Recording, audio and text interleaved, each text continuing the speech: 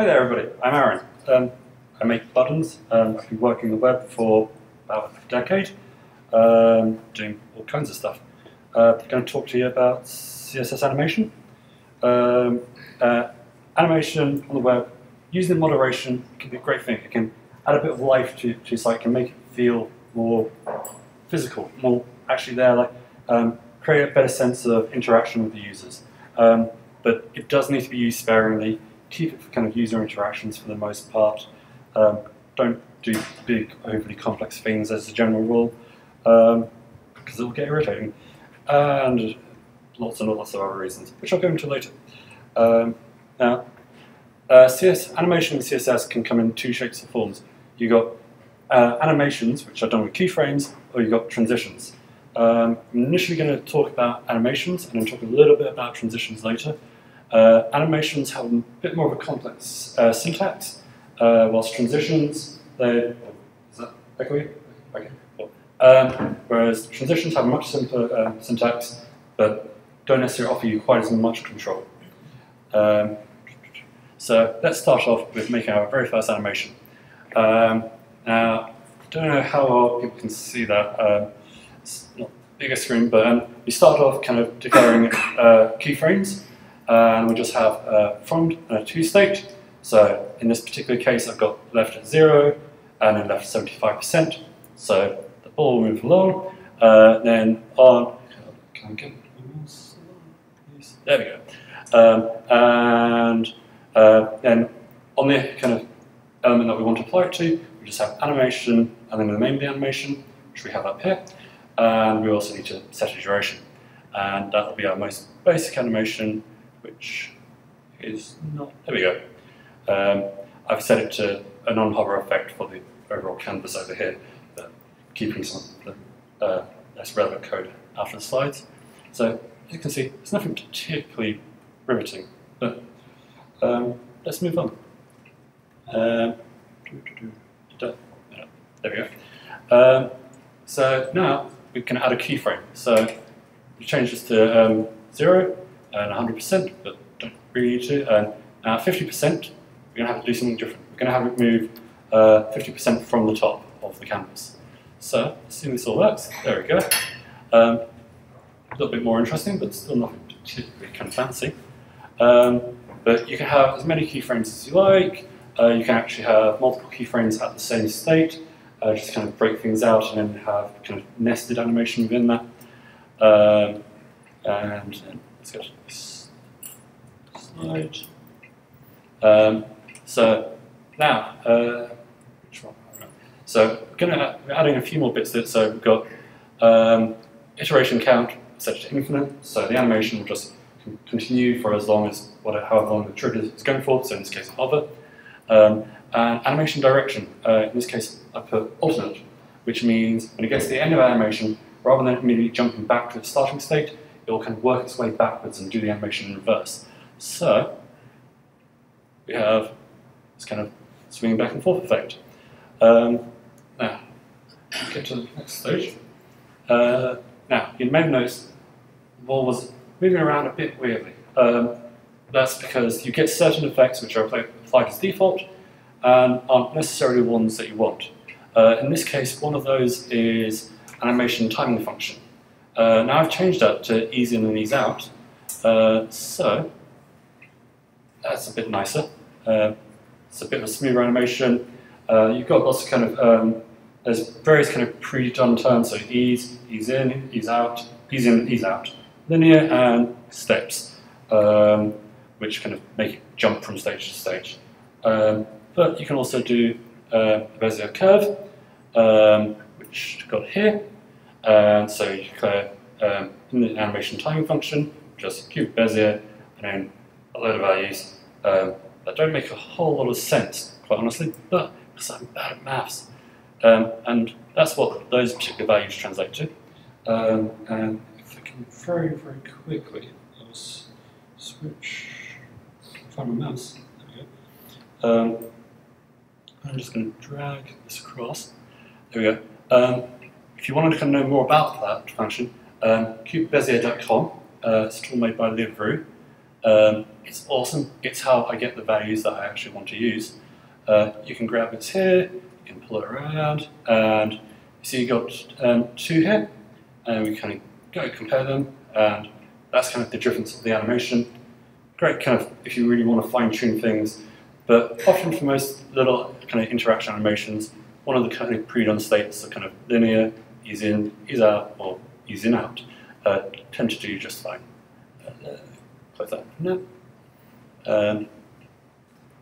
And next. This is very, very small amount of code, but just kind of on the hover state, animation play state, pause. There's a few different kind of states you can do. They offer a little bit of control, and you can kind of, you might want to use JavaScript to kind of interact with these to take control of your animation. It's swinging around quite happily. If I kind of hover over, I pause the animation. As soon as I kind of on off, kind of take the hover off, it jumps back.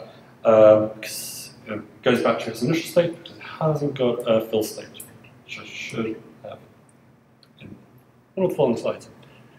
Now,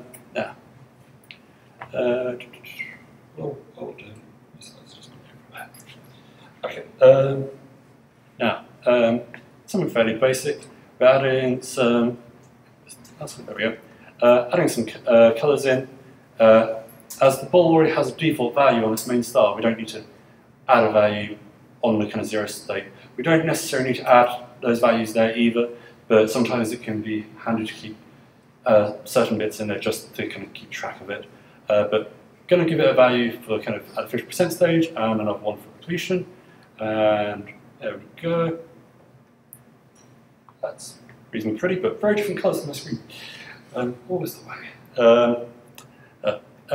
But it doesn't look amazing as it is. But so one kind of nice thing we can do, add opacity here, and then kind of give it a bit of a kind of lighter opacity in the middle, and at least on my screen, it makes it look a bit nice kind of as it kind of blurs between the colours. Often you find just saying a bit of opacity, kind of when you're doing some of the motion, can often soften the edges because of the way the opacity is calculated on moving objects. It's not done in the same way that it might be kind of happen in, say, Photoshop, because it kind of calculates an object. Basically, it grabs whatever object you're making transparent, or imagines it has a white background, and then layers it over whatever it's kind of going on top of. So you don't always get necessarily the best kind of edges and kind of smoothness to it. That's just kind of adding a little bit of extra detail. Now, that's a basic animation. Obviously, it's not one that you're likely to use, but when it comes to animation, most of it's quite simple. It's just a case of layering up the effects that you need to get kind of the result you want. So just using the effects kind of there, you will be able to do your navigations, your tooltips, most kind of common like interactions you're going to be doing, particularly if you're working on something like e-commerce and stuff like that. I'm going to talk briefly about the performance side of things. Now, I'm not going to talk in great amount of detail because it could get a bit complex, and I know a chunk of it, but there's people who know it better than me and can give better talks. But basically, when your page is rendered, just the initial rendering of your website, these stages happen. Just for kind of laying out every kind of object. After kind of the initial HTML's been passed, you're getting your JavaScript in. That's kind of doing whatever it needs to do to the page. Then you can kind of styling, then layout. Then you'll have a kind of paint and composite stage. This is kind of all stuff that's happening in the background of the browser. And every time you move an object, it, in theory, might need to go through all of these stages again. So if you're using JavaScript to do your animation, it's going through all of that every time. And that can be quite processor intensive, particularly if you can shifting kind of your animations to a mobile platform. At which point your phone will start getting very hot. Now, to kind of get better performance, particularly if you've got a lot of animation on your page, and if you're worried about kind of older devices and mobile, you want to try and remove as many of these stages as possible. Now, the lightest kind of stage of this pretty much is a composite. Now, I can't remember the exact details correctly, but basically some of these stages will get passed to processor, some of these stages get passed to kind of directly to GPU handling. So some work better than others for that reason. But basically, if you can remove as many of these stages as possible, that's awesome. So if you do want to know more about it, Paul Lewis, Eric Twist on Twitter, he's done quite a few talks on it, he's done a load of tutorials and an online course, it's free. It goes into really great detail, particularly about kind of the debugging side of it, how to use dev tools to kind of monitor what's actually happening in the background. If you are planning on doing any big animation stuff, or you're really worried about performance, it's very, very useful. If you're planning just to do a few kind of light little things, you don't need to really worry about it too much, but I do highly recommend it if it's something you want to get into. Now, as I mentioned, there's kind of bits that, when it comes to animation, there's, performance can be an issue. Now, there's a lot of things which can be quite heavy on performance, so if we just go back here for a second, I'm moving objects around here just by changing the left position because they're position relative, and I'm just going to increase the values. That's quite procedure intensive. That goes through the layout stage, the paint stage, and the composite stage, if I remember correctly. Whereas you can change that and get the same effect by just kind of doing transforms. And so here we've got transform, so that's transform 0, but that's because initially we transformed it off of the initial position. I've changed this. This is an example of the transitions syntax instead of the keyframe syntax. No reason that it's just a bit cleaner and simpler. I say it doesn't offer you quite as much control, you can't do the keyframes, so if you want to have kind of animations with multiple things going through different stages, you end up needing to stack the animations together, which can get a bit messy. But if you're doing simple animations, it can make life a lot easier. Now, let's show you the demo. That's the kind of thing that actually many people will use, as opposed to a very silly looking spinning ball. Where's the hit area that I've actually created there? There we go. Now, so we're translating it in. Well, initially we're translating off as soon as it loads in, but you're not seeing that. Then we're kind of translating it back to its original position, so bringing it up. And we're also changing its opacity. Both of these things are really great, really good for performance. They barely use any kind of resources. In fact, basically everything on that slide there, it's very kind of, it's not browser intensive, whereas kind of you could do the exact same effect, but by just changing things like the position or margins, and you would start hammering performance quite quickly. And so you have the composition layer is the very last stage. These are the only things that you can actually use that only hit the composition layer. It's not to say you shouldn't use anything that doesn't, anything that's not on this list, but if you are using things that aren't on this list, you want to keep it very, very minimal. If you go to csstriggers.com, you can get a full list of basically all CSS, everything you could animate in CSS and which of the stages it will trigger. But opacity, translate, rotation, scaling, position matrix, you can actually achieve quite a lot of stuff by combining these. There's a few things that are a little intensive, but depending how and where they're used, might not be too bad. Things like changing a background image doesn't trigger off that many of the things, but it can depend what's behind it, where it's getting moved to, things like that. But for these to apply, for that statement to be true about these not being browser intensive though, they need to be on what's called a composition layer. A browser just kind of decides when it's building the page, I'm going to make a layer of this thing and a layer of this thing and a layer of that thing. And sometimes you can guess certain bits, but it can be a little bit random. You can use DevTools to inspect and kind of work out what one's likely to assign, but also that will probably vary a bit from browser to browser. But you can force it by setting element will change, and then you can say what kind of change it has, so transform in this case, but you could also set height, width, things like that, and at which point that's kind of just on your main styling of the element. So when the browser's pushing together the page, it goes and makes that element a layer, and so you'll get much better performance of that if you're animating that object. But you shouldn't kind of throw that around everywhere, because in itself, layer itself is expensive to have, just knocking around doing anything. So if you've now got 500 layers on the page because you've just applied it to everything, that'll actually hurt your performance just as much. I've probably really underrun because I've talked way too fast. Yeah, but questions? Cheers. Yeah, that's supposed to drink water whilst they install, isn't it?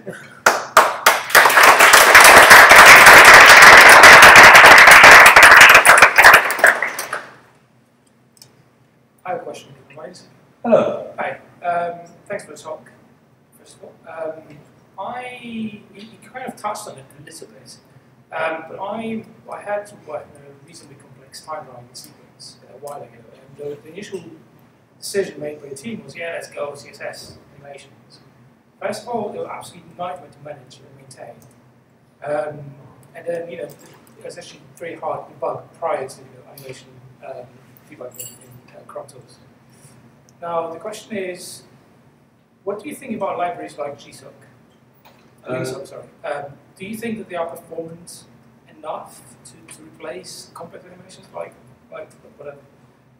I don't know that library in particular. I think it depends on the kind of stuff you're trying to do.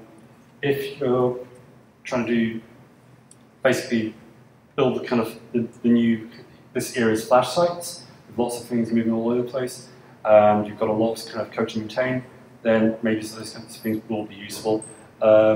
Generally, I'd say the debugging isn't so bad these days. It's not perfect, but the tools are a lot better. I remember first playing with CSS Animation probably about 4 or 5 years ago. It was only working in a handful of browsers, and it was very hard to actually tell what was going on in the background. The tools are a lot better now for most of the browsers. No comment about Safari. But it's maintenance can be an issue depending on kind of what you're using it for, because very much you need to know what your animation is going to be when you start planning it. If you're kind of trying to have, say, dynamic content, so you have an animation which is, you know, transitioning through a slideshow, based like a pre-made slideshow, but the number of images will be changing based on CMS.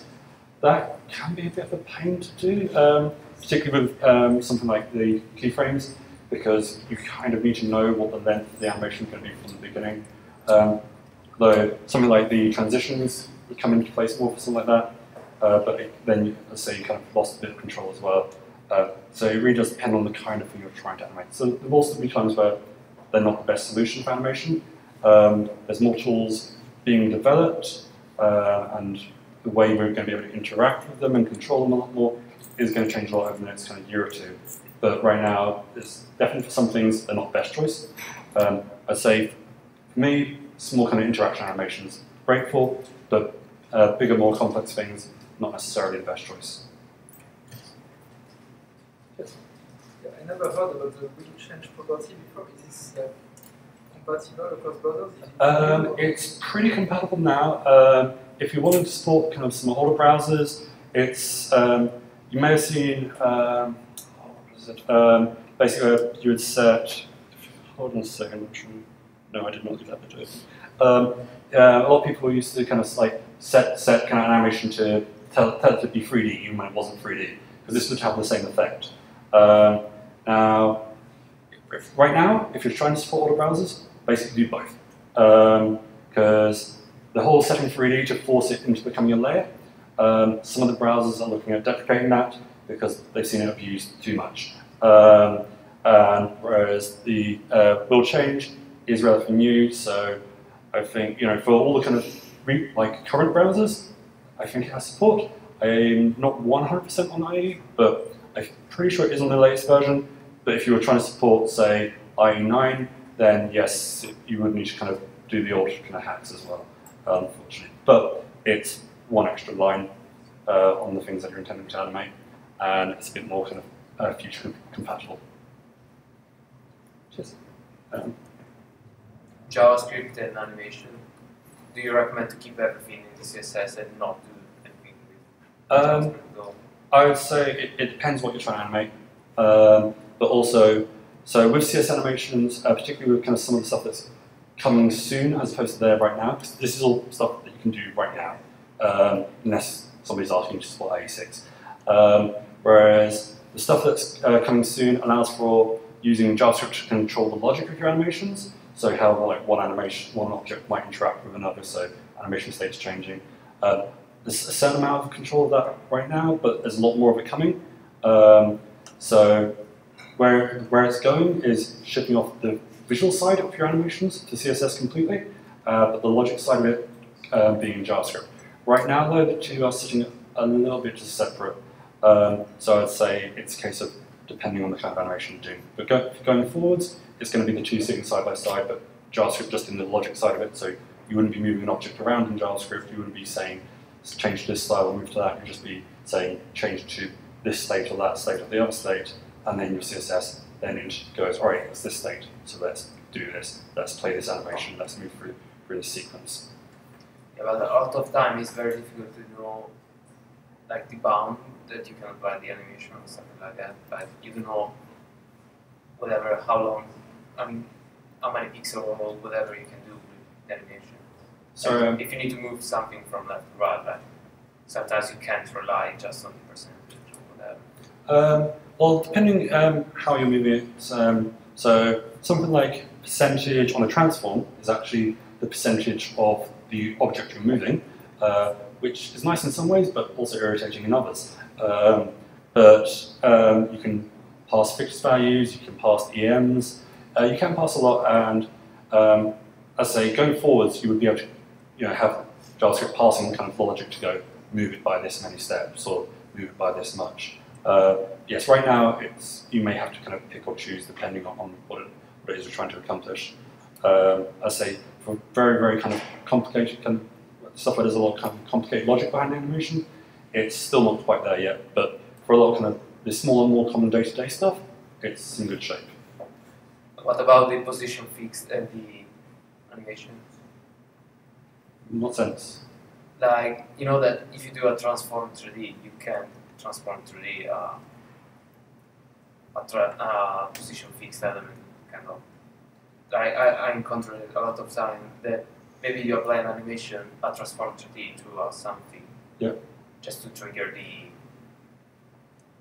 the best performance. Composite there, yeah. Yeah, and then you translate something and it doesn't move or it stays in the same position. Have you ever found that problem? I'm not actually sure because when I you apply need to show you, fixed because stuff, there's something very weird. I tend not to use fixed position. Fortunately, yeah, no, but I haven't had to use it for a while. No, so I'm just saying I don't actually know what the state of it combined with fixed position is. There might be bugs, there might not. As far as I know, there isn't any kind of particular issues. Just something that I know could get a bit messy. So like if you're doing something like the 3D transforms, sometimes somehow some of the browsers have decided to implement a 3D animation. It's varied from browser to browser a little bit. But I'm not too sure on kind of the fixed stuff. I think that's it. I think Simon might want to say a quick word. But cheers.